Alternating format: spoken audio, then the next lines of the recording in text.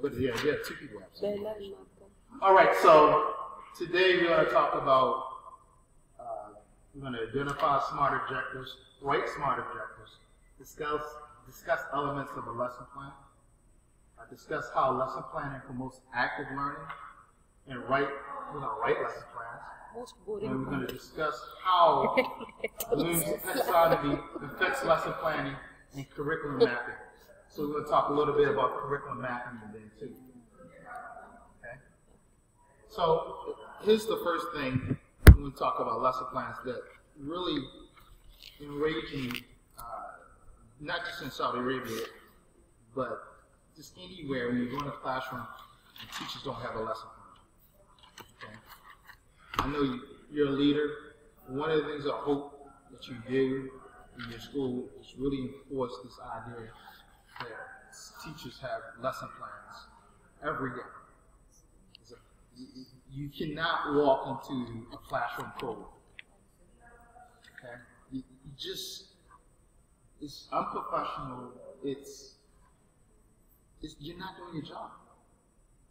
You have to think about what you're going to do and write it down. Okay? And hopefully you write it down a couple of days in advance. So each school has a different policy. 2 weeks in advance.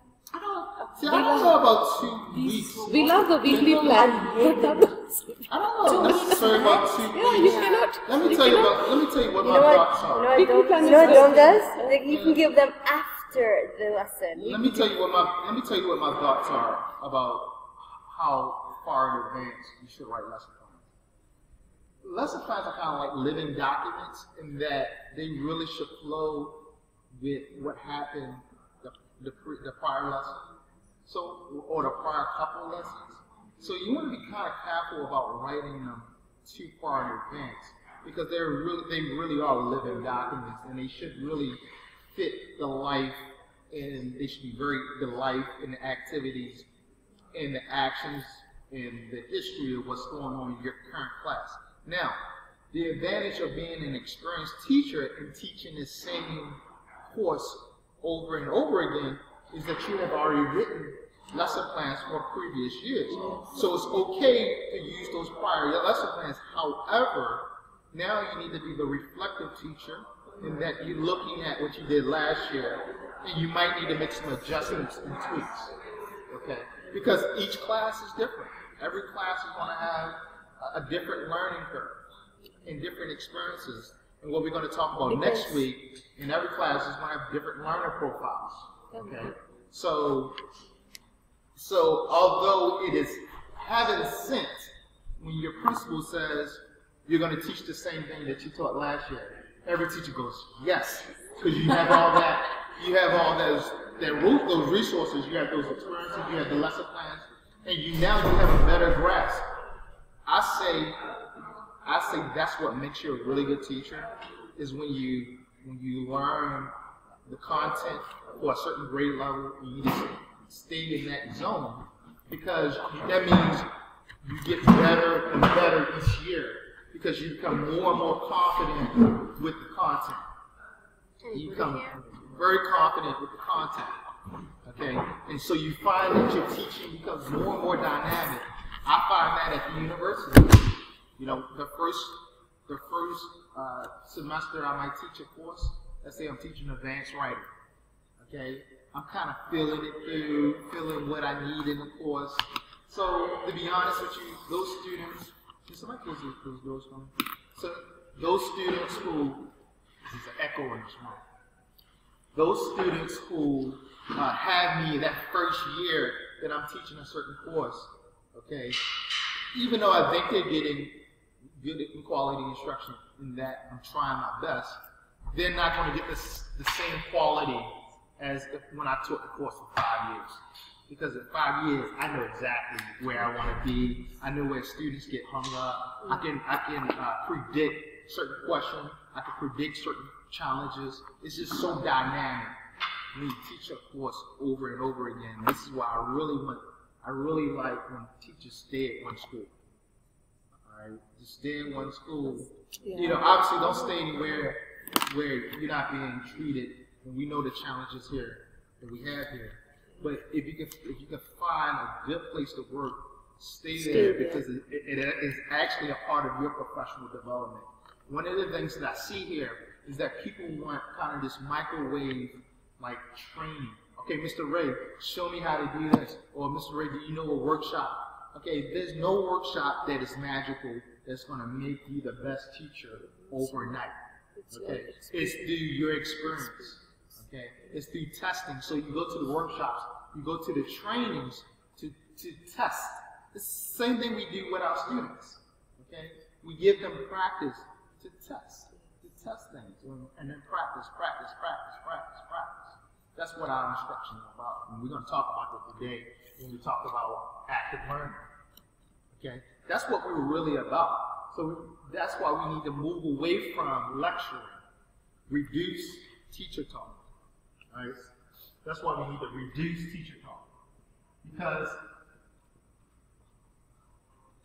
but when you are handling 2-3 grades together, lesson planning is a big task. It becomes a huge task. It becomes a huge task when you teach in multiple concepts.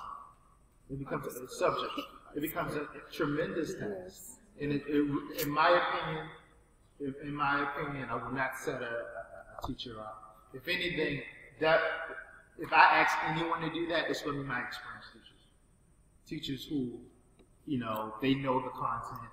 They can do it in their sleep. I would never ask a new teacher to do that, or a teacher new to my system to do that. Okay? But again, that goes back to what we talked about day one, the golden rule, right? He who has the gold makes the rules. So that's why, again, it's extremely important that you find a place that you enjoy working and you stay there. And you build the team, you have the cultures of thinking that we talk about in the PA discussions. Continue that culture of thinking. Okay, so lesson planning is critical to our jobs. Okay, and what we're going to talk about next week, which when I thought about it today, and it's actually TESOL was a good example of what I'm just talking about, because this is cohort 5. This is the 5th year of training here in Saudi Arabia in TESOL, and it just dawned on me today when I was driving here that I should do learner profiling before I do lesson planning.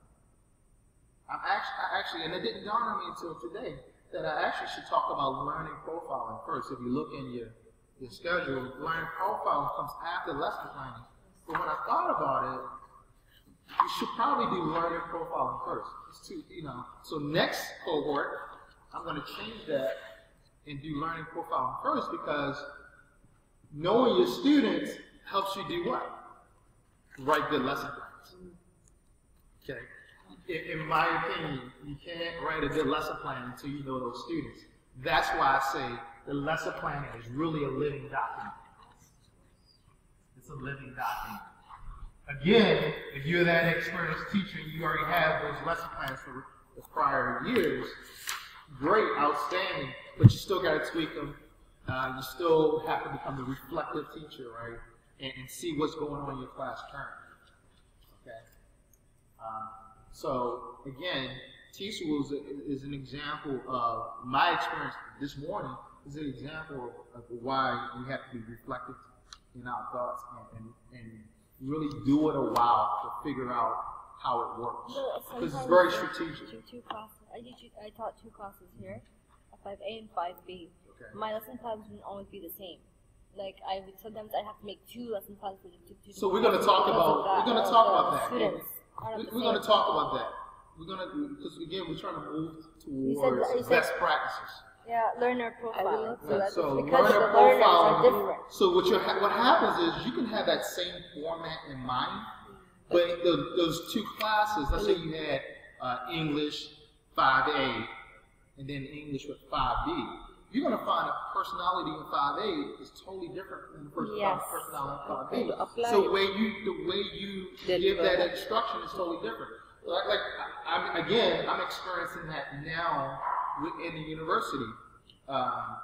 Particularly, and I've been at the National Guard University, this is my 5th year now. And I noticed this year in particular, I teach a class called vocabulary, and you might see it in some of my YouTube videos. Vocabulary and reading and vocabulary, English 103. And I have two sections. And I noticed with one section, we do a lot of laughing and joking. In another section, the classes are way more kind of, because the students don't want to laugh and joke. And I mean, we tell a couple, we laugh a couple, but they more want, they want me to boom, boom, boom, boom. Where the other class, they want me to come in, kind of relax, and, it's totally, and both, when I do quizzes, they both get about the same, in the assessment, they score both well. Both sections score well. It's just, they just have two different personalities. So, that's why it's very important that, if you watch that Coaches of Thinking video that I talked about on Tuesday and Wednesday, it was Tuesday and Wednesday, that, you can't be the directive teacher. The teacher just giving directives. You gotta have this mindset that, you're really a beliefs teacher. Because if you're a belief teacher, you go to the students. You change your personality for the students. Versus the directive teacher, students, you acquiesce to my personality. You change them, you modify to me. No, we modify the students. Okay? We modify the students. Like I said, the first day, that fake smile works. Even though you don't want to smile, that fake smile works. Because we have to adjust the students. So lesson planning becomes extremely critical to the business that we do, and that is delivering instruction. Okay? We cannot go into classrooms cold. You're asking for trouble. When you walk to a classroom and you didn't plan, and it's not written down, you're asking for trouble. I have this lesson that I did last week with you guys in the demo lesson. I've done that lesson about 8 times with different cohorts. Okay? 8 times. I know the lesson pretty well. But if you notice, what was I doing last week? I know the lesson, but I still had to refer back to it. All right, let's see on that one. All right? Because you need that structure. Because you're a human being. And you may get lost in the moment. Okay? And you only have a certain amount of time. So you need to make sure you're very structured in how you deliver your instruction. So it should be very well executed. So having this there allows you to kind of say, okay, I'm here.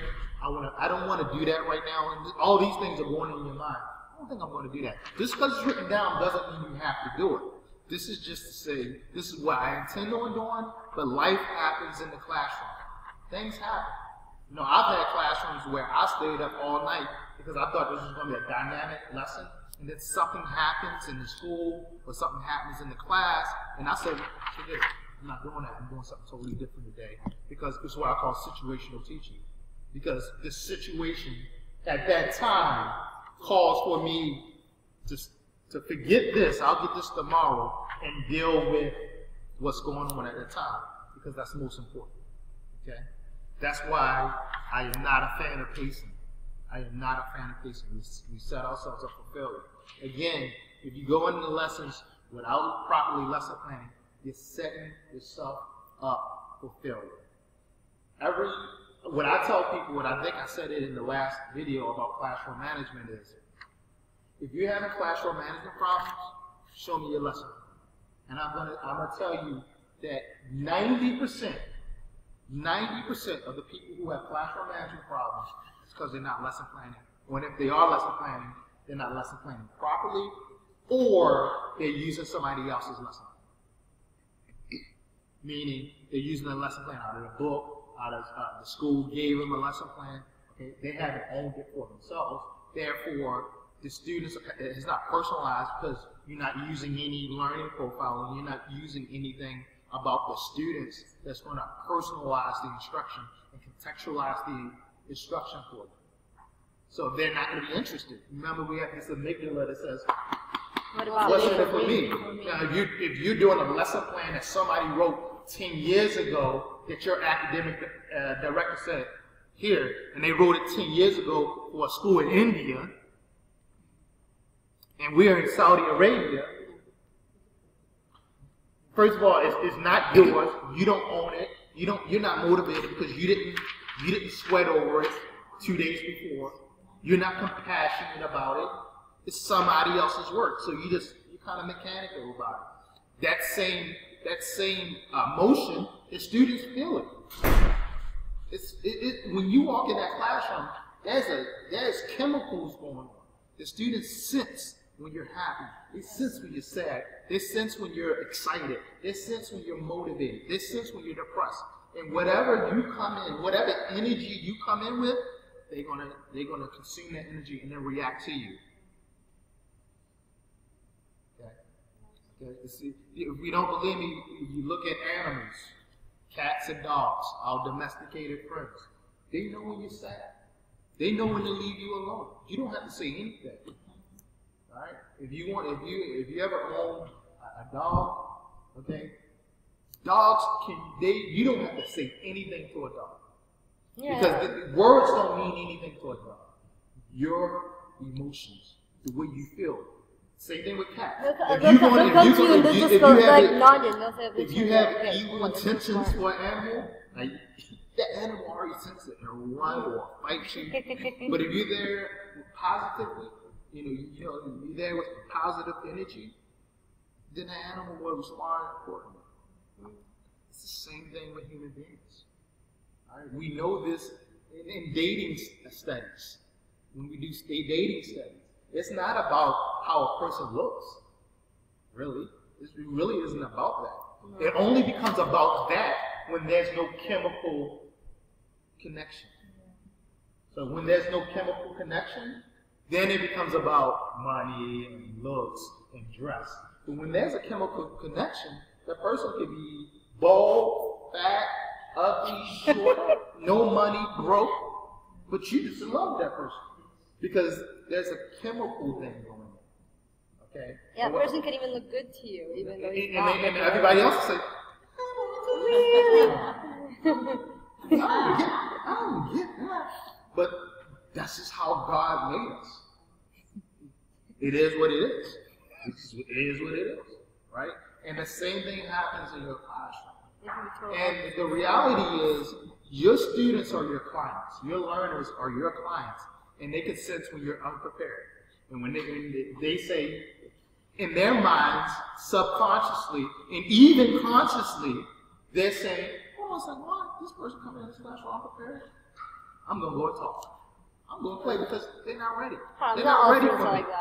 They're not ready for me. I want to go to the bathroom. And what they're really saying to you, is, you are not prepared. You're paying, my mother and father are paying you a tuition. Yeah. And you're not prepared.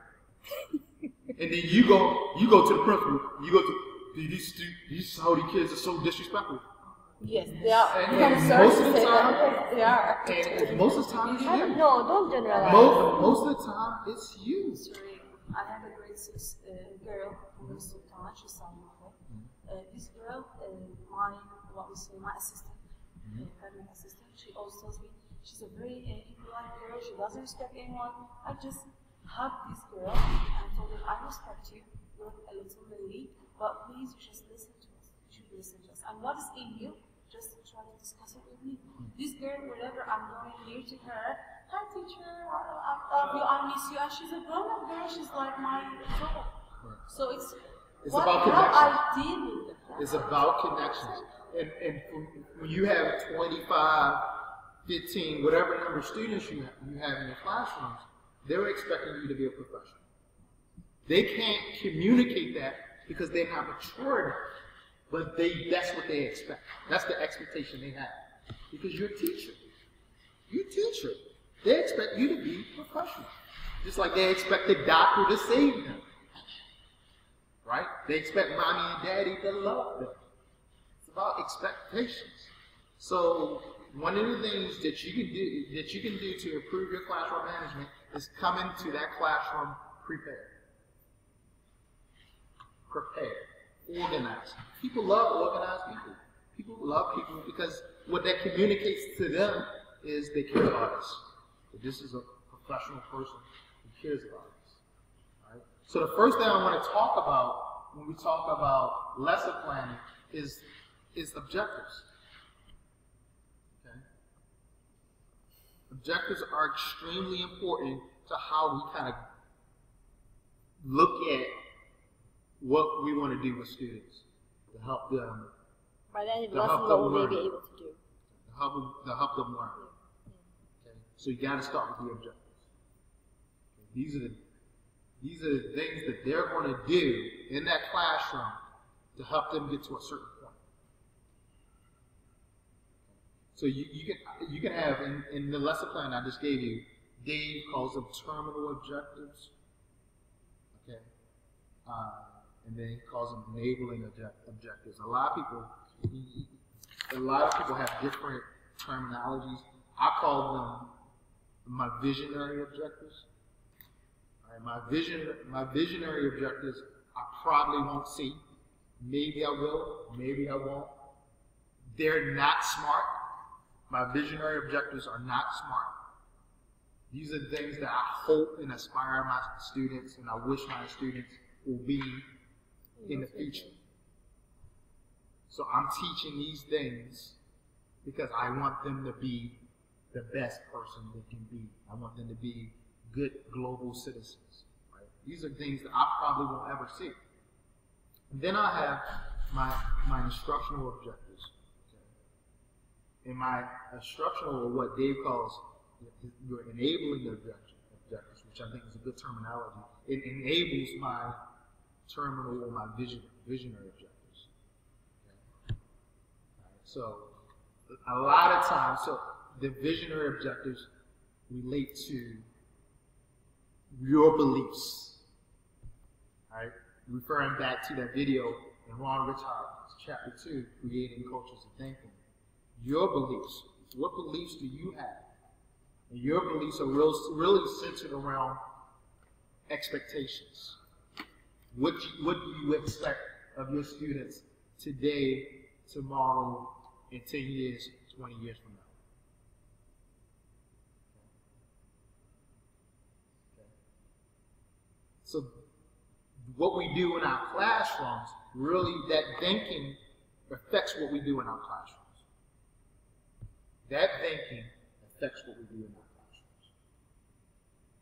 classrooms. When you have an expectation of beliefs, and when you have an expectation of directives, it becomes about getting through the content.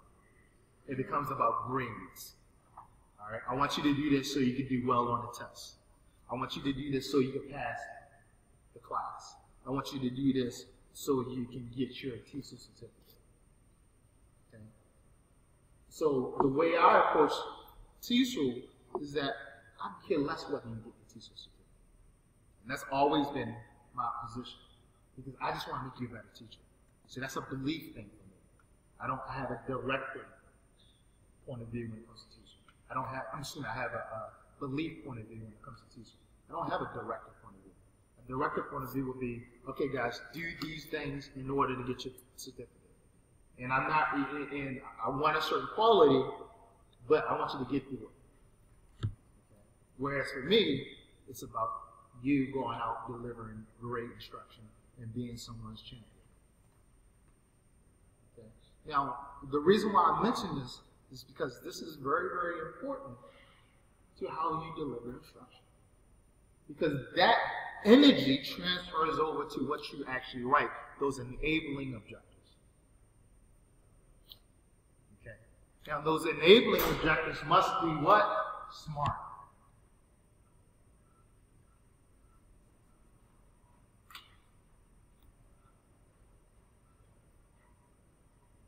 Smart.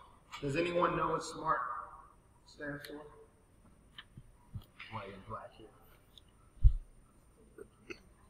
All your objectives must be smart. Any leader out there, any classroom leaders, any instructional leaders, what I want you to do this week, if you're an instructional leader, is do walkthroughs this week and see if your teachers are using SMART objectives. And I want you to come back and report to us. I want you to come back and report to us next week about what you found. Whether you're an instructional leader, if you're an academic coordinator or something like that, I want you to do a walkthrough with your team and see if your team, see if they're using SMART objectives. Even if you're not a leader, if you have time to go into your colleagues' classrooms, see if they're using SMART objectives. Maybe this may be a professional development opportunity, an informal professional development opportunity. All professional development opportunities do not have to be formal. Okay? So SMART, anyone? I had an assembly last week, and the topic was be smart. Anyone? S. What does the S stand for? Because this is kind of the test. This is the litmus test on whether our lesson plans create active learning. Whether our lesson plans create active learning. So the S, anyone know? Specific. You should know this because we did this already, right?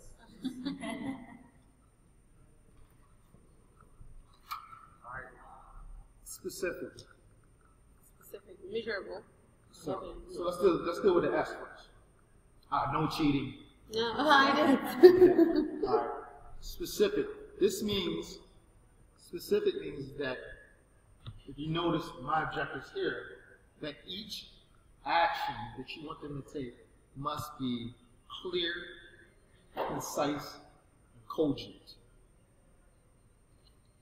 It must be very simplistic in what you want them to do. Okay? Meaning it's an action that you want them to do that is clear, concise, and cogent. It's not confusing. There's not a lot of moving parts in what you want them to do. You don't want them to do two things at one time. It's not vague. It's not ambiguous. What you want them to do is very conspicuous, very clear. Students will be able to identify SMART objectives. Students will be able to write SMART objectives. Students will be able to discuss elements of a lesson plan. Students will be able to discuss, write. Very clear, very specific. There's no, huh? What do you mean by that? Huh? What? So, very important. This is when we do micro teaching. We went over micro teaching. What do you do for exercise?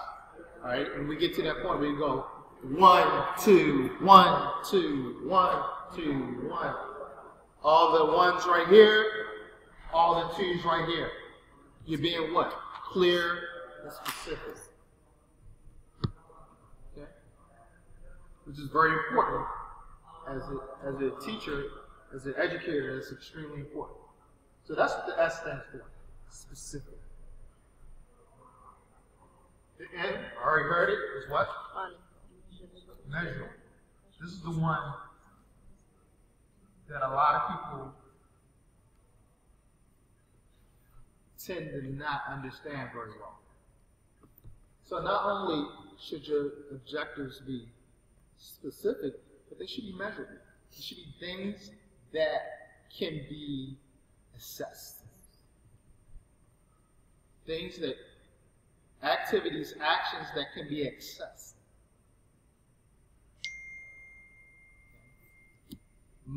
My position on this is, and this goes back to, this is the reason why you want to teach it the same thing over and over and over again, because you might not be able to do this the first year because it's exhausting. But for every action, there's a rubric. If you can't create a rubric for it, it fails the SMART test. If you can't create, if you ask the students to do something in the objectives that a rubric cannot be created for, then the objective is not. So objectives should be action words. Action words. Identify, write, discuss, read. What else? Compare, contrast, underline, circle, differentiate. These are all things that what? You can measure. These are all things you can create a rubric for. And again, in the ideal situation, in teaching a class, of course, a subject over and over and over again, you can start to create rubrics for these actions that students can fall back on. This is why blended learning is so important. Because in blended learning, the student can click on when they're doing it on a computer, they can click on something that's the rubric. So they can see, oh, okay, this is what success looks like, which is very important.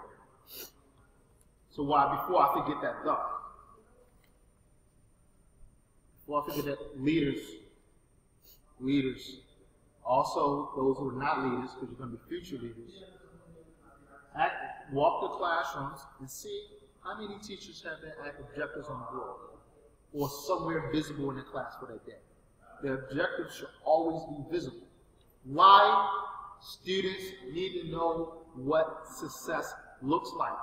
If you want to end your classroom management issues and problems, please close that door for me. If you want to end your classroom management problems, make your vision clear. Make it plain. Let people know, let your learners know what success looks like. Because if they don't know what success looks like, they're going to get confused, and once they get confused, they're going to get disinterested. They're going to fight with you. They're going to run away from you. They're going to freeze on you. So tell them what success looks like. Because if it looks like there's no opportunity for success, you're going to lose them. Again, this is why it's important to know your students. This is why I probably should teach you or talk about learning profiling first. Can you do that next week? We will. It's a part of this next week. This is so the reason why we have objectives on the board. In the states where I'm from, when I first started teaching, you didn't have your objectives on the board. Somebody didn't see those objectives. Ooh, ooh. That principal walk. Ooh.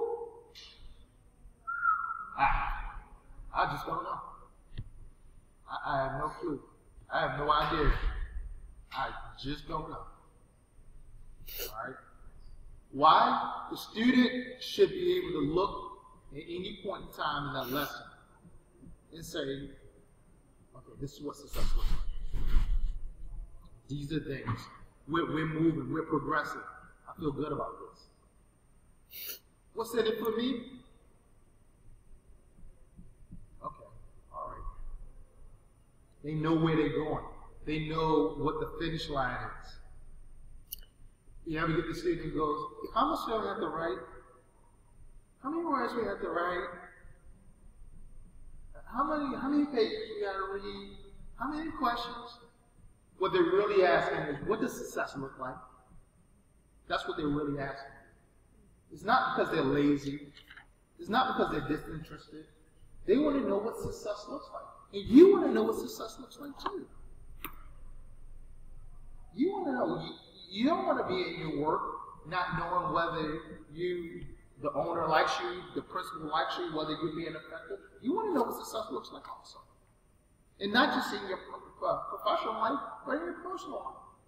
One of the reasons why we have relationship problems because we don't communicate with our loved ones what success looks like, what happiness looks like. We say, I want to be happy. You don't make me happy. But then you didn't tell the person what happiness is for you.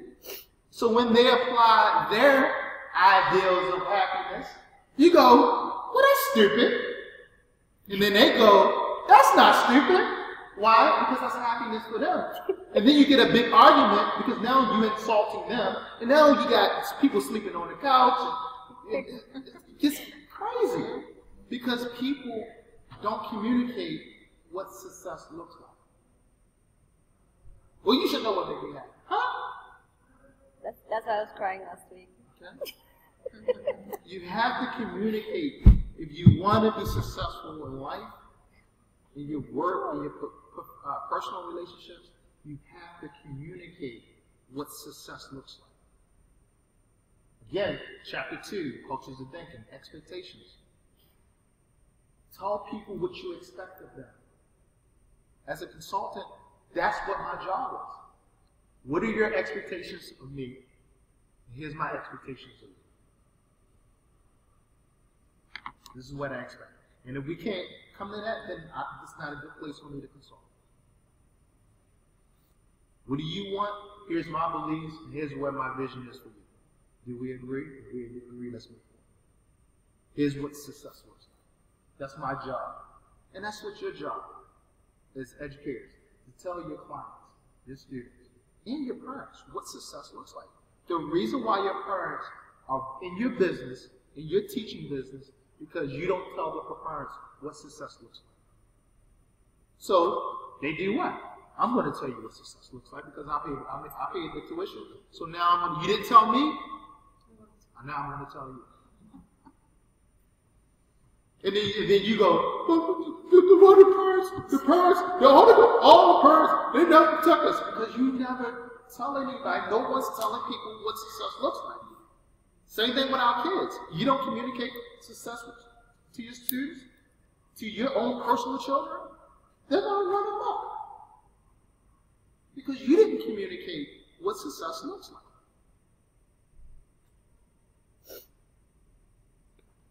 Measurable.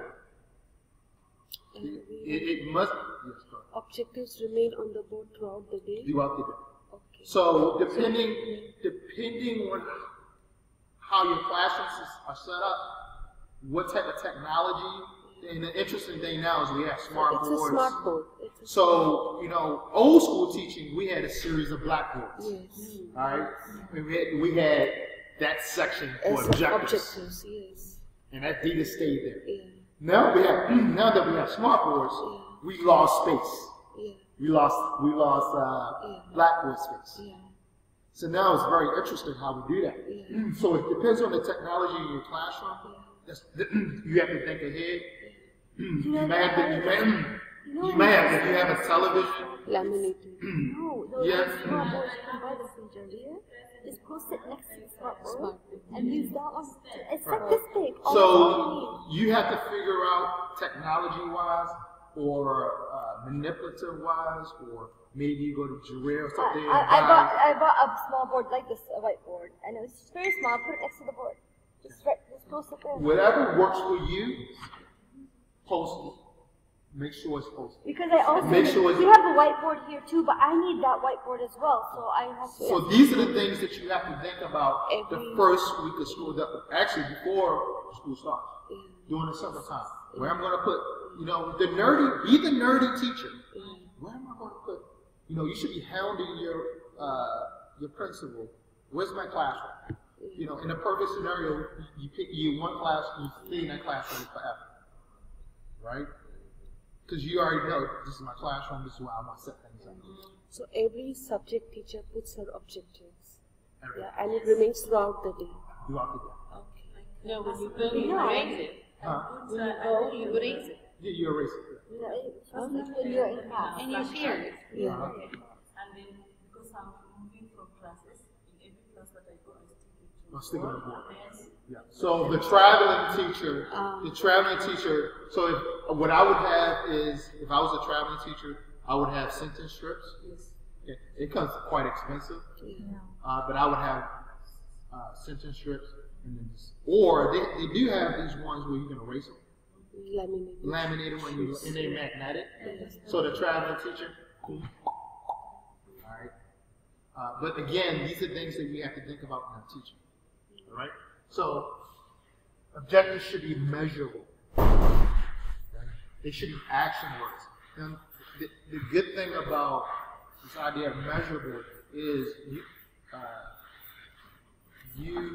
there are many resources online that can go over measurable for you. Things that you can measure. Let's talk.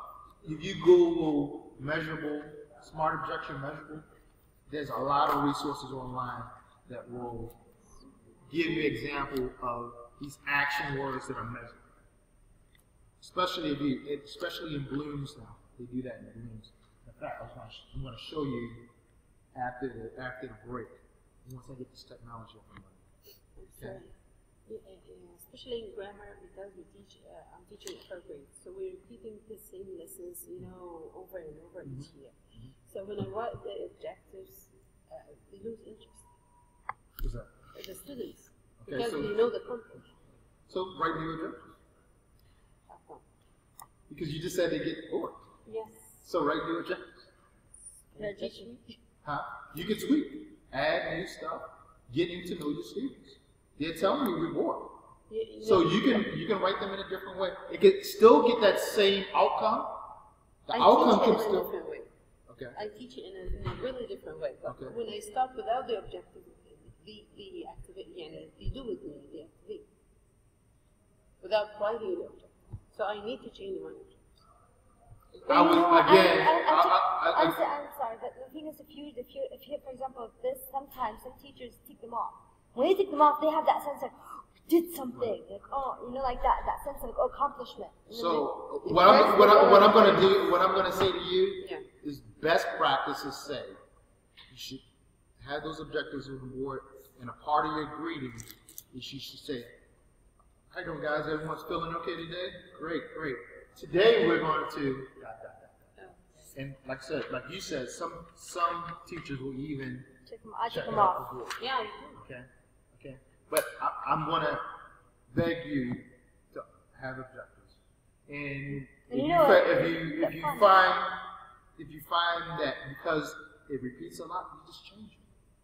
There's synonymous words which you use. You can rephrase them. You still get the same outcome. But every student needs that sense of accomplishment. Okay, and to know what they know what success I write looks it at like. the end of the period. What did we do today? We learned so and so and so. And then you make it fun. So let me say this. Let me say this. I'm writing it at the end. Let me say this. It's all a paradigm. You tell someone what you're going to do. Okay. Yeah. You do it. And then you ask them do we agree whether it was done. If we don't agree it was done, it wasn't done, Go back. go back. If we agree that it was done, we move on to the next one. Okay? That's just a basic paradigm. We tell people if you go in a courtroom, right? What happens in a court case? And the European version of a court case. You have opening statement, which the lawyers stand up and say what? The opening statement is what? These are the things that I'm going to prove to you during this case. That's all they're saying. These are the things that I'm going to prove to you, the objectives. And then they do the case, which is what? They're presenting the evidence, which is the teaching. And then the closing statement, which is what? These are the things that I covered. These are the things that I proved in this case. Everyone has that same paradigm. It's no different from teaching and learning. This is what we're going to do. We're going to do it. Do you agree? Now, do you agree is maybe asking the students, do you agree? Or some concept checking, asking them questions, the concept check. Or it could be another form of formal assessment. I think you can challenge your students by asking something which is above their level and then start the topic. That will create an interest. Yeah, I mean, because they see that they already know. More the interest during explanation or during the word itself. You know what? High five. We're done. fun. We did it. Yeah, make it I fun. want to communicate what our issue. What's your question? We know why the objectives on the board, because it's about the context, like listing the direct object, or identifying the verb. They know really what's the verb, so they lose interest with me. But when I start with the activity, start with explanation, and at the end, I'll elicit the objective that we did. I think you have more hang up than the students probably do. Well, this is what I'll say. Try it. I think once you, because it's not really a big deal to put it up. It's all these are the things that we're going to talk about today. Okay? Your students are human beings just like everyone else. Right? They need to know it's successful. This is not, you're not spending 20 minutes doing this. This is a 10-second thing. We're going to talk about this, and this. If you personalize your instruction, if you contextualize your instruction, they're going to be motivated. Okay? They're going to be motivated. One of the things, what tells your story is that you have preset lesson plans. Yes. Okay? What did I say in the beginning? It's a living document. Yes. It's not what's going on. It's not being personalized for you. So what they're really saying is what, guys? Their amygdala is saying, what's in it for me? It's not about the objective. No. It's about, they're really saying, this is boring. Yeah. So it's not the fact that you're writing objectives on the board. It's the fact that what they're doing is just boring. Maybe because it's repetitive. It sounds like it's repetitive. And they're getting tired of doing the same things over and over. So, living document, personalizing, contextualizing, context, for the student. Okay? So we have measurable. Again, you're going to find that all of these words should be verbs. Identify, write, discuss, write. Okay? Now, what if I had students will be able to understand the plot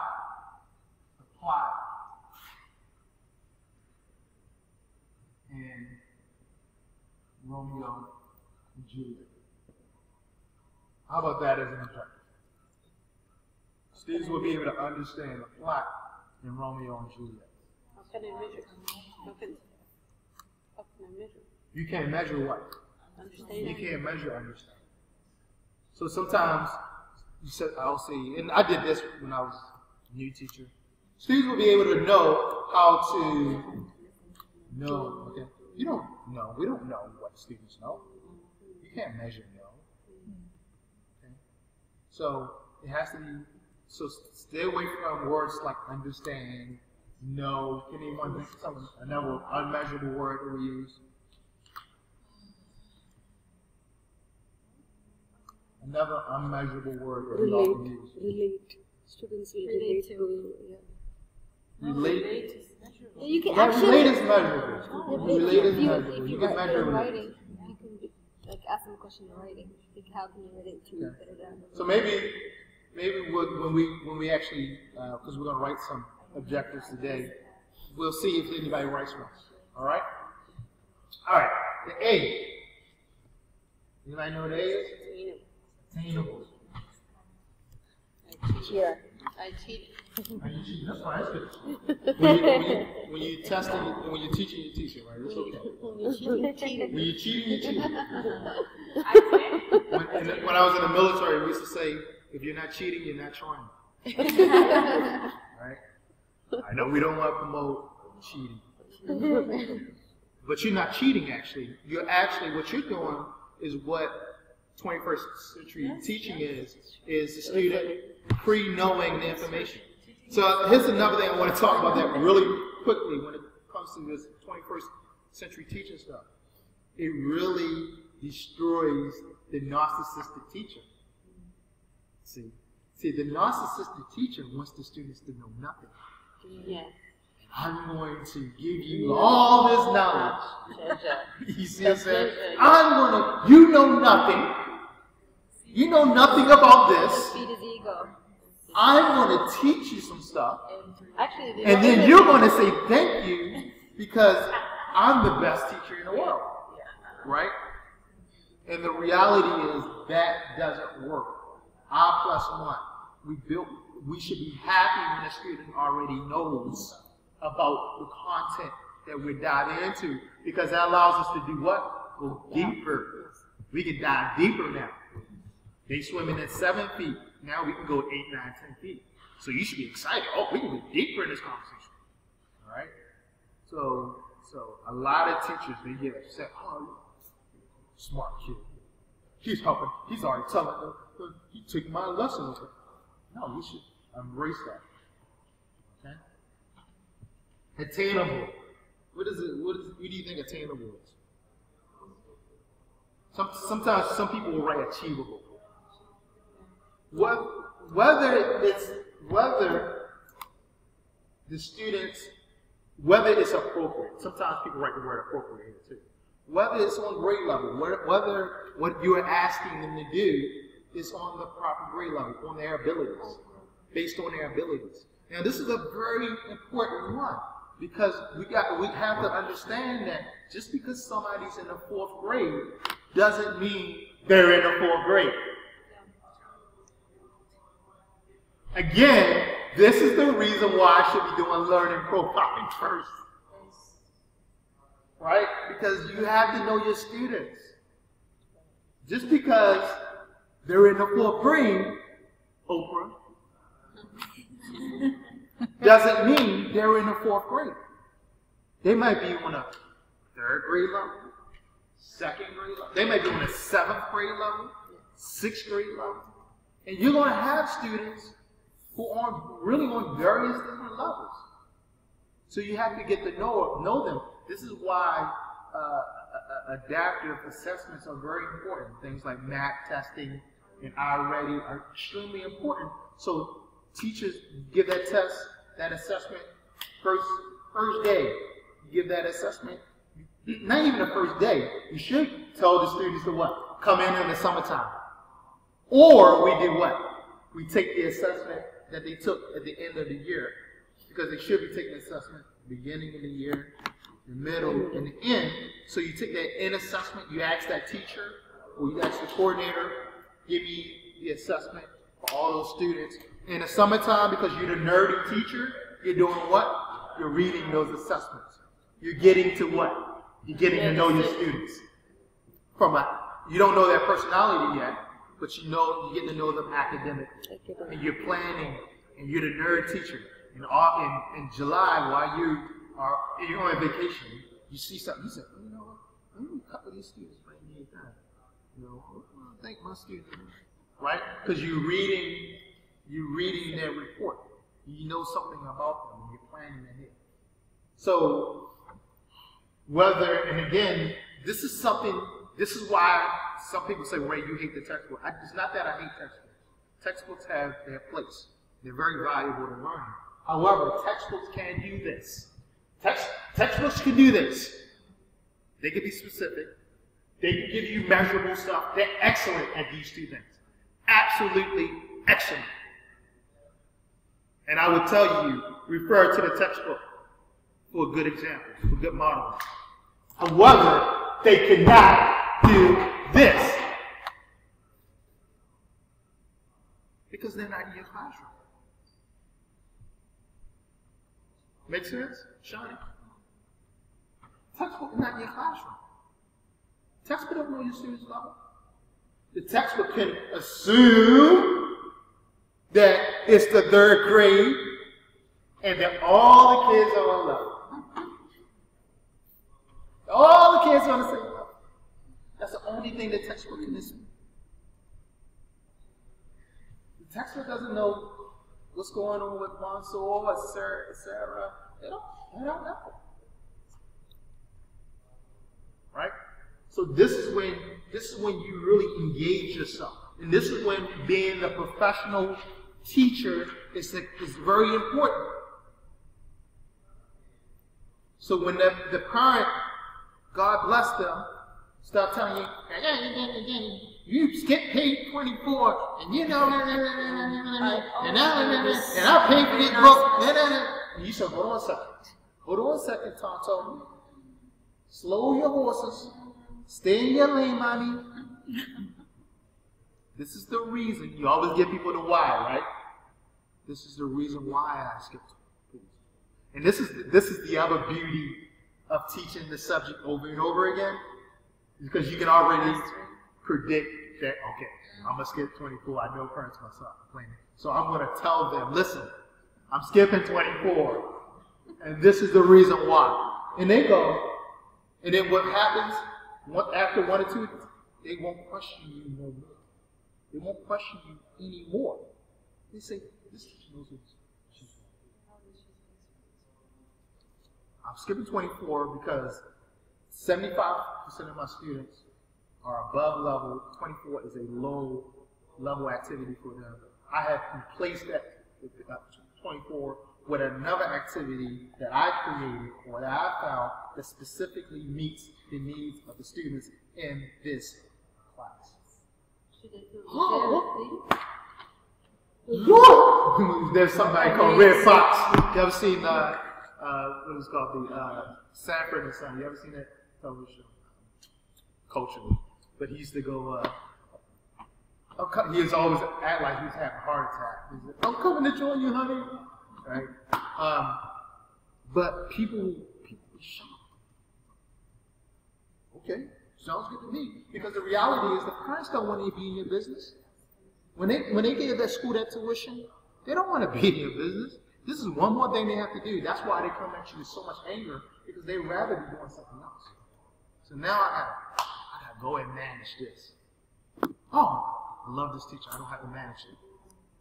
Show confidence. Right? So attainable is whether your students have the ability to do that task. Okay? Whether they're below or above level. Is it appropriate? Sometimes you'll see people say achievable here or appropriate. Is it appropriate? Meaning, 3rd grade, if I'm going to ask 3rd grader to write a 5-page essay, am I going to ask a 3rd grader to write a 5-page essay about E equals MC squared? Oh, why? It's too difficult. It's not attainable for them unless you have geniuses in your classroom, right? It's just out of their ability, right? Again, the famous cartoon where you have the professor or the teacher asks the animals to climb the tree, and it's like an elephant, monkey, fish in the bowl. There's the 4 fish in the bowl. You ever seen that? You saw that cartoon before? It's a famous cartoon. Yeah. You know how the reality is that fish can never climb that tree. Maybe do evolution, but that fish in that bowl on that day won't be able to climb that tree. So that asking the class to climb the tree, okay, yes, it's specific, right? Yes, it's measurable, but it's not attainable for that fish. It's not attainable for the elephant. That's the end. The R. Before you go to on the attainable, say that are they able to do it? What is the take on revision sheets? Here's my take. I was talking to someone yesterday about this. My take is that don't talk to me about revision sheets because we're over-testing students. It's a philosophy here that infuriates me. We're asking these young learners, and we're taking instructional time because we're testing them too much. We could be taking that time to create cultural thinking. Testing is not learning. Okay? Testing has nothing to do with learning. Right? When I'm talking about learning, is it a part of the educational process? Yes, it's a part of the educational process. So it has a place in the schoolhouse. However, it doesn't have anything to do with learning. And only people who have an expectation of directives make it about money. So you hear them say, if you don't do this, if you don't be quiet, I'm going to give you a quiz. We're doing this so we can pass the test. It's what's called teaching towards the test. And that's what happens here in Saudi Arabia. And teaching toward the problem. Here's the funny thing about it. As a young teacher, I used to always say, what's wrong with teaching the test? We want them to pass the test, right? Yeah. So teach the test. I stood firm on that. You could not convince me otherwise. Teach the test. Duh. We used to have something called the Maryland Functional Reading and Writing Test.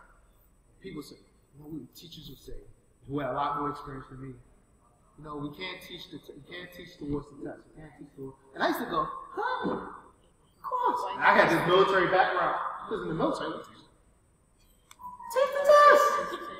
We want them to pass. Take the test. Duh. The problem with teaching the test is what? There's no culture of thinking. Killing It's the culture of making everybody feel great about themselves. I taught, they didn't know anything before they met me. I taught them some stuff. They got a certain score in the test. I'm a superstar. Yeah, that's why clap for me. Give me a reward. This is success. The reason why we do this because, again, is what we're talking about the first day where we met, was we don't know what teaching is. We don't know what success looks like in teaching and learning. We just don't know. So we make things up like tests because it makes us feel good about ourselves. But then people like Bill Gates and Steve Jobs proves that it's all baloney. Jay-Z proves that it's baloney. Jay-Z was a criminal. Drug dealer. Didn't finish high school. And he's going to he's going to be a billionaire soon. People are saying that he's one of the smartest business people of this century. All right? So, what about your test there? See, the reality is tests only make us feel good about ourselves. Yeah. Because we can say, I was successful. We can say, that teacher is bad. That teacher is good. Because of the test.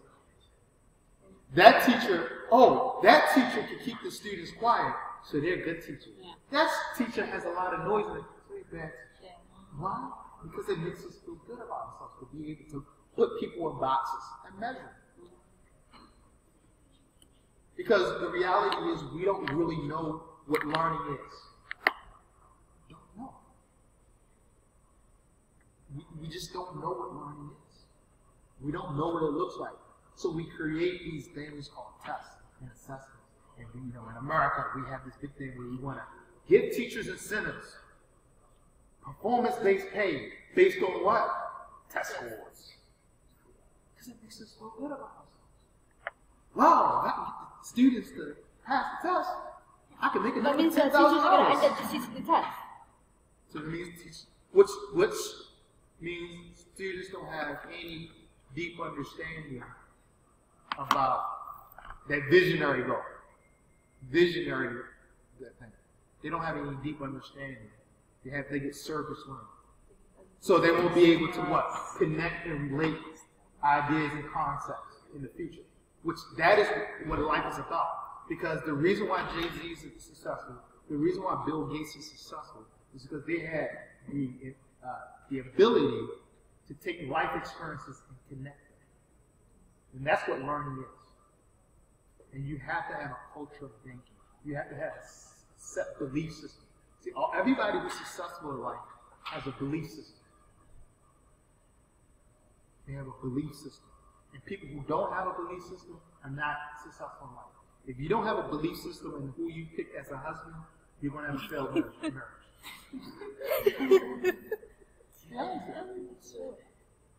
Can you elaborate on that?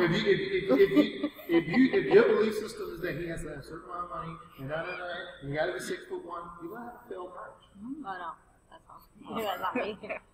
Because just like teaching the test, what happens after the test? It does not go into the long-term memory. It's only in the short-term memory for the test, and it wanes away. Again, how much do you remember from university, Oprah? Nothing. Maybe 5%.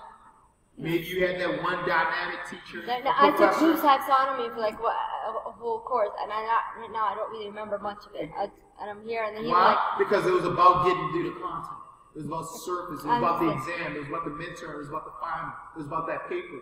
Not about whether the student had true understanding. And I used to sit in front, pay attention, and participate, everything. You know what's the best? You know what's the best analogy for this concept? It's the classic. You might know what I'm trying to draw. Yeah. What am I trying to draw? What do you call it? What is this? Iceberg. Oh, yeah. See, this is how we teach. We teach for the part that we see. Yeah. But the core part of the iceberg is what? The things we don't see. Yeah. And if you are a captain on a ship, how see the ship. And you're only focusing on the part you see. You're only focusing on the part you see. What happens? You're gonna destroy your ship, because what's going to kill you and what's going to make you sink. And this is why our societies are not being successful, because in our education systems we're only focusing on the things that we see, and the things that are most important are the things that you can't see. And this is why understanding is important. This is why cultural thinking is important. Make sense? Yes. Attainable. Whether the students can do it, whether they have the ability to do it. Are you giving them some type of adaptive assessment? Are you concept checking? Are you getting to know them? Are you reteaching? To make these assessments, when you make your next lesson plan about whether what you're asking to do is attainable. And if you're not doing these things, you're going to have classroom management problems. The secret behind classroom management is being an outstanding thinker when it comes to lesson planning, when it comes to how you deliver instruction. Because it's not about the how, it's about the what. So it's the how, the what, the why. Right? All these, the chairs and the chairs could be anywhere you want. They could be on the ceiling. You know, you get people, again, it's this measurable thing that people talk about.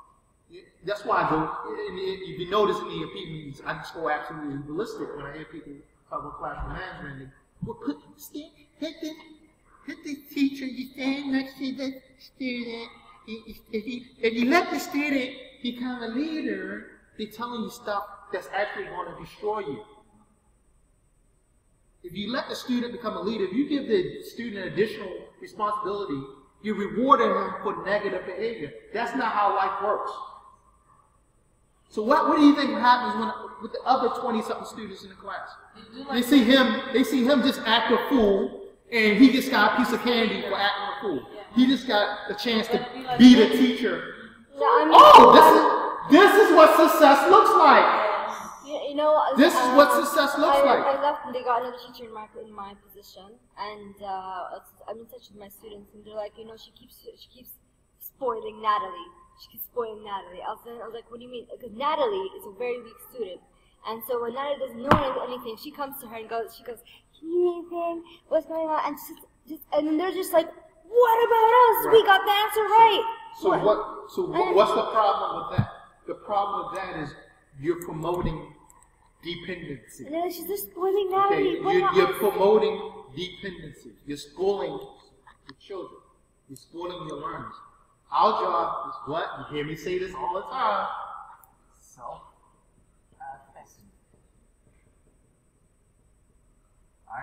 All this means is students becoming independent. So they can be what?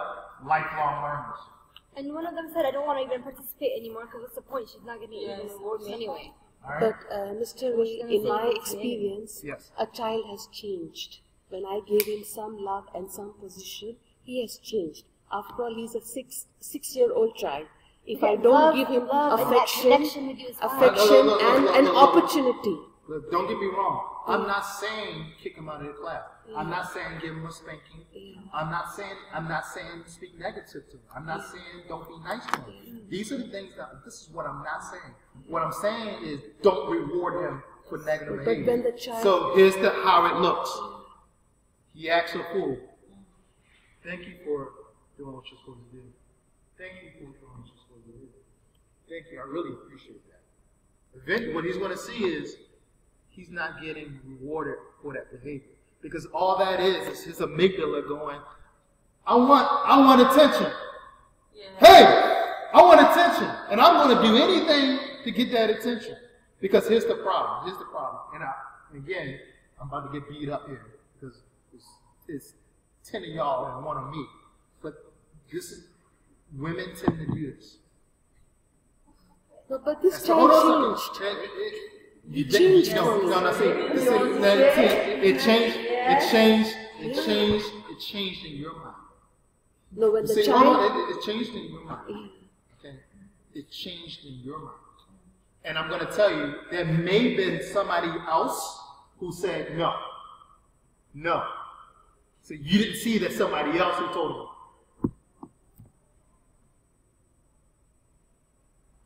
All right. So you may be taking responsibility for somebody else's good work. Because I'm going to tell you, rewarding negative behavior is called enabling. And you can talk to any psychologist in the world, any psychiatrist in the world, and they're going to tell you never enable negative behavior. For a 6-year-old child? When your son doesn't Even for what's one of the things you didn't do that with your son, did you? One of the things my little sister told me, one of the pieces of advice that my little teacher, that my little sister told me was, because she had a baby before me. She said, Ray, when the baby cries, don't run to the crib. That's different. Yesterday, I did not want to talk about your son because... No. Hold on. I'm not talking about you. So you're making it about you. Because you said that to me yesterday. That was different. That's the point. But here's the thing. I saw you going to him. I wanted to go first, so you could go... I don't making it about you. But listen. This stuff is research based. This is not Ray Roberts. It has worked for me. It has worked for me. You are telling me you're taking credit for somebody else's work. You're taking credit for the parents' work because we know for a fact. You take it if you want to stop someone from being a drug addict. Stop giving them money for drugs. Yeah, true. Okay? That doesn't mean you stop loving them. That doesn't mean you don't care for them. That doesn't mean you kick them in the butt. No. You stop enabling them. Any negative behavior, you just have to stop enabling it. And I'm going to tell you again, this is where Ray has to put on the king hat for a second. You're probably taking credit for somebody else's good work. And we tend to do that because we think we're the center of the universe. When that child, that learner has other people in their life. Okay? They have other people in their life, like their parents. So you may be taking responsibility for daddy's work or someone else. Because that change, I'm going to tell you, you don't enable negative behavior. Because all you're doing is creating a bigger problem. And don't think about that. Let's say for instance, let's say for 1 second that you're absolutely right. That what you did absolutely had a positive effect on that student. What about the other 24 students? Maybe only when she the way he was acting, it became less. It became less. And then, so what about how? What about? Maybe he gained respect. What about? He felt I gave him respect. Rose make another point. What about the other teachers too? Maybe she behaves perfectly when you're there. Or attention is your teacher coming. No, I'm a homeroom teacher, right? So he's with me. That's I think what Shani is trying to say is she's stuck between attention and reward. Attention, if you give a non-child attention and maybe somehow listen to the child changes. But if you give a reward to a naughty child, it is not encouraging the other. yeah. You know, I'm going to tell you. Correct, It's called, this is research-based stuff. Ray Roberts will tell you anything that's not, this is not Ray Roberts stuff. This is research stuff. It's something called the Gregoric model. You ignore the student. You don't give them But attention. he's just 6 years. I How don't can I care. ignore the I don't- child? listen, let me, that's, you know why? Because you, listen, ladies, when you're teaching, take your mommy hat off. Yes. Okay?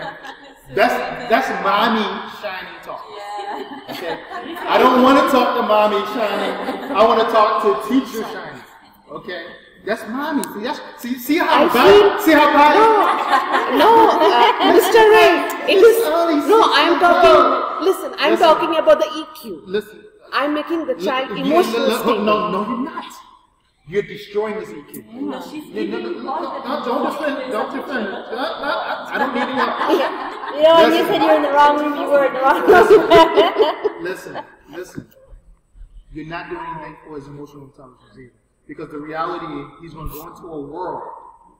Okay? But he blew Hold on that a for second. He's going to go into a world where no one's going to pamper him. Okay? So that is not the reality of how the world's going to be. See, emotional intelligence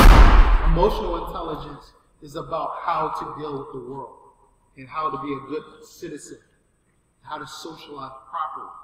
Okay? The reality is, you live in a world of rewards and consequences. Okay?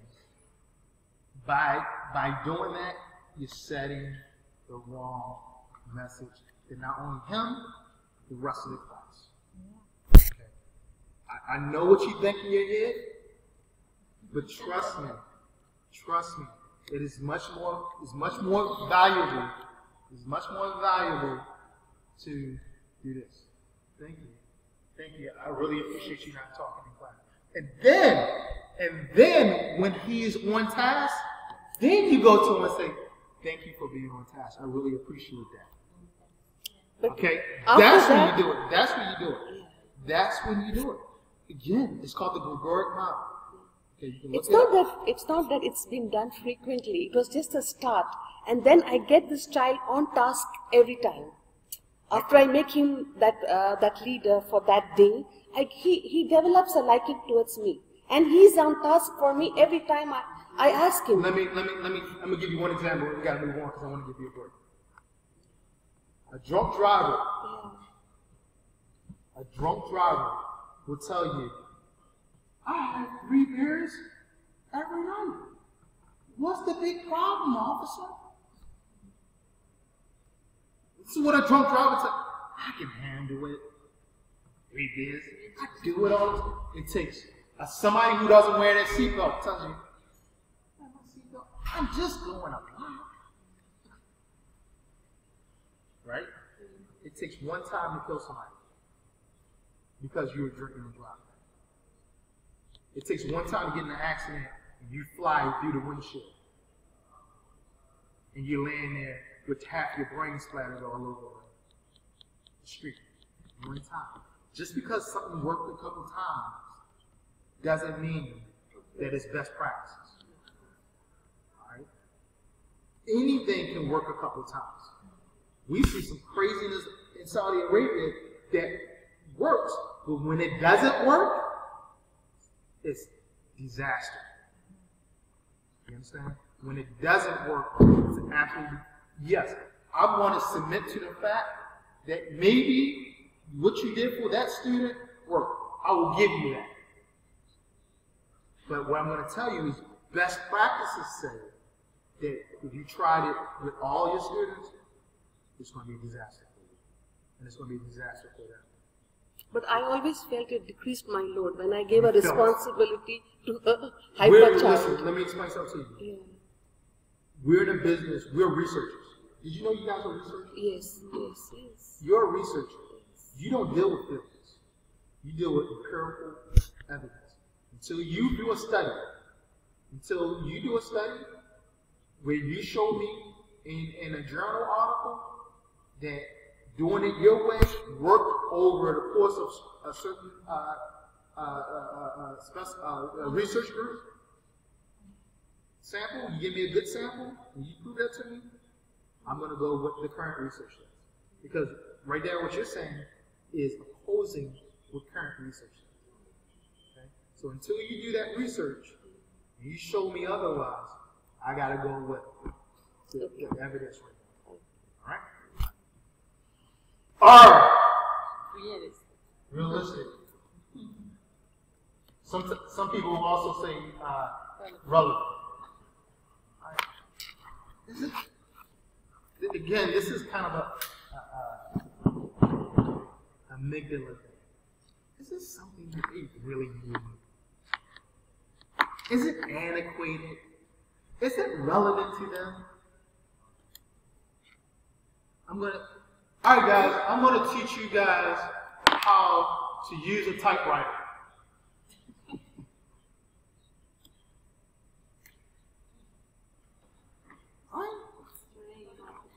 Grade 6 students, the science teachers telling me that they are now taking the ecology book.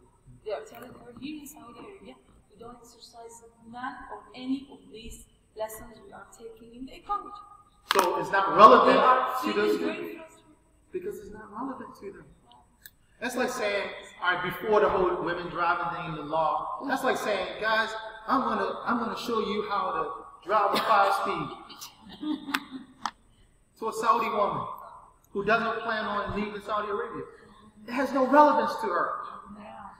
Now it does because of the law. But 5 years ago, they had no relevance to her. Right? So that's what relevance is. Alright? And relevance will get you in big trouble. Because then the amygdala is going to be like, this ain't nothing in it for me. And that's the first thing I tell you. Like you're saying. Yeah, it's not relevant for us. We don't do it this way.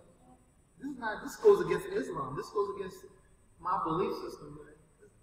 We can't use this. You know, that's professional development in school. Relevance, realism is a big problem. We're going to call McGraw-Hill in today. We're going to call this Cambridge in. And the guy, you know, he's a doctor and he did all this research. And he's talking to you about something you cannot implement in your classroom. Nice, outstanding, cool, but not relevant. So we should change the curriculum mapping. Yes. According to the countries. That's the whole point. Yes. According to the countries. That's the whole point. That's what I was trying. That's what I wanted, and I didn't do a good job. But that's what I was trying to communicate when I had the dome teachers here. Two weeks ago. That's what I was trying to communicate. Is that once you have a culture of thinking, and you're thinking about this stuff, then you go, guys, we need to really look at our curriculum. Yes. Yeah. Yes. All right? But until you have a culture of thinking, They got offended. of course. I swear, there are some teachers like, We don't like Ray. You should have said it in front of your other TESOL people. And why did he say it? Oh my God. They got when you're not in the culture of thinking, when you're in that sphere of, They're like, they're just like, they got really offended that he said it in front of you guys. They're like, why is he bringing it We're not listening. And then they're like, no, we're just fine. If he wants to say, you should have said it like privately into the administration. listen.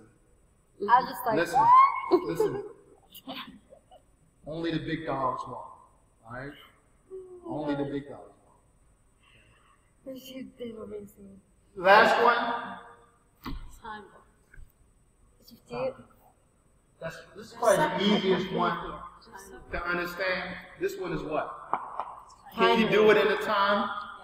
Okay, that's That's an prescribed. issue I have, to be honest. It's an issue that a lot of teachers have. Now, it's also my issue because I do what?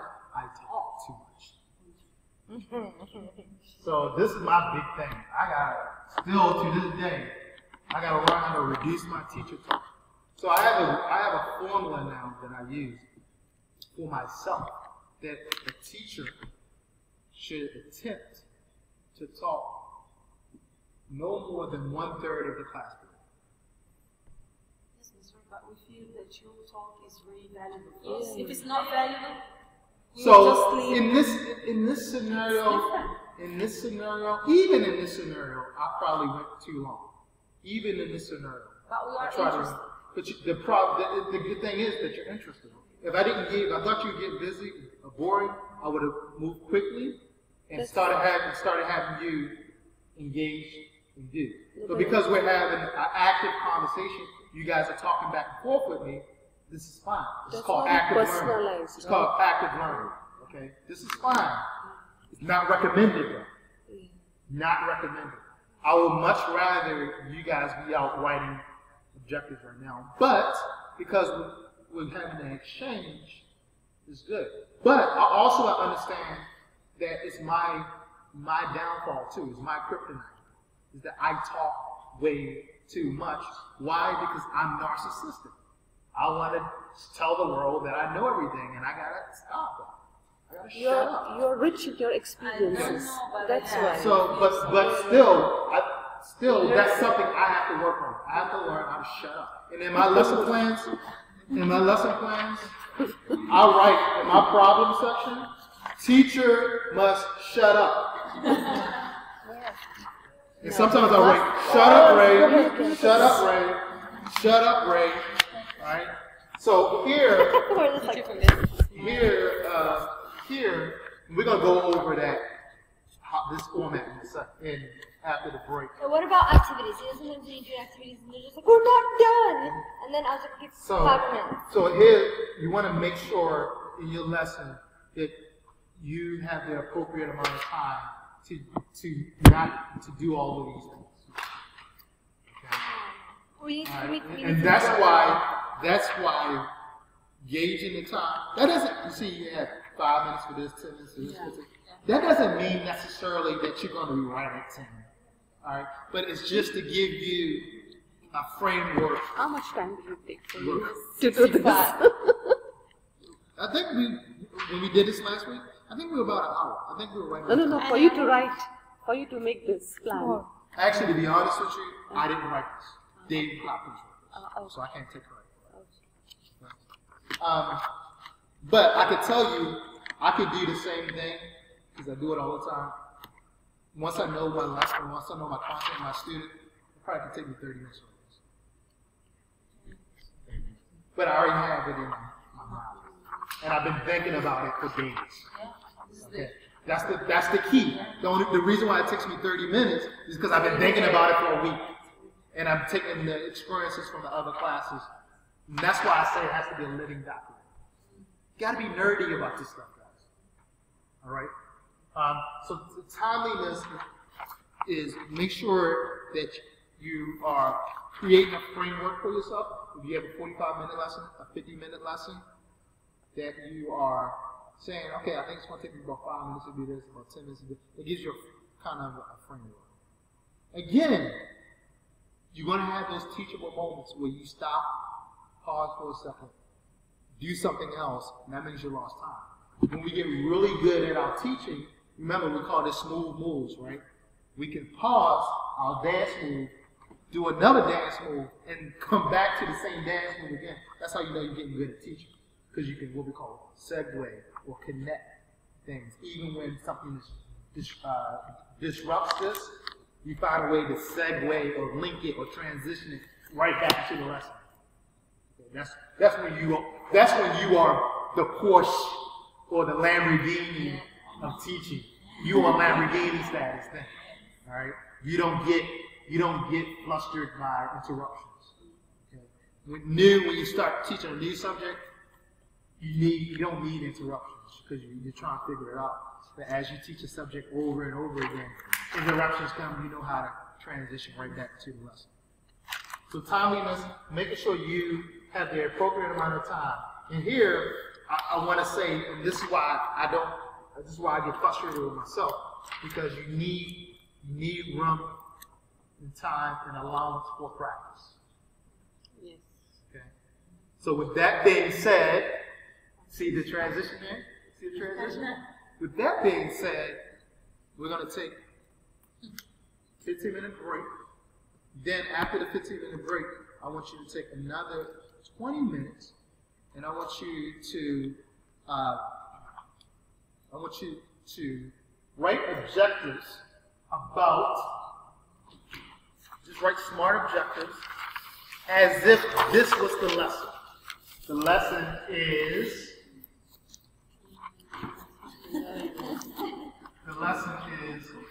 Objectives. Please. Smart objective. What is? freedom is the lesson. Freedom. It's really Oh, come on! So all you're doing, That has so many definitions. all you're doing is thinking about, just think about some objectives that you would create if you had. The writing class. This in mind, that this is your course. This is a course that you created. You're doing a talk on freedom. What objectives would you have for your clients, for your learners on this It's a talk very about broad freedom? topic. Freedom could be Yes. anything. I made it broad so you can have the whole world. Because you're going to take this broad topic and make it specific, measurable, attainable. Now, extra credit is if you can give me a visionary objective, which does not have to be smart, or what Dave calls as a terminal objective. And remember, this is something that you want the learners to be next week, next year, next 30 years. That's extra credit. All right? So you got 15-minute break, and then 20 minutes. That's 25 minutes. So that means at 11:20, 15 minutes. Start now? Is that right? 35 minutes. That means at 11:30, we'll re-adjourn and discuss your objectives. Now, I want you to place your objectives on the easel paper. You know where the pens are. The what? No, this is an individual opportunity. You have easel paper here. You have a ton of pens here. Be prepared to, you can also, we'll wait for post. So you got So I don't get it. 15-minute break, 20-minute, Break for 15 minutes, then 20 minutes. 20-minute to work. Practice. Thank you.